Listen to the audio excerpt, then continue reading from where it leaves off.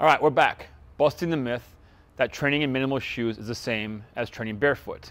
So why did these companies start investing in the minimal type shoe? Well, for those that tended to walk around in the gym barefoot, it didn't seem very sanitary. So they started investing in shoes like this, that basically just had a little piece of rubber between your foot and the ground. Well, the thing is that's not really that comfortable if you go out and walk on rocks and stuff. You're still gonna feel the rocks. So these companies came out with a little bit more kind of hybrid shoe that's got some cushion.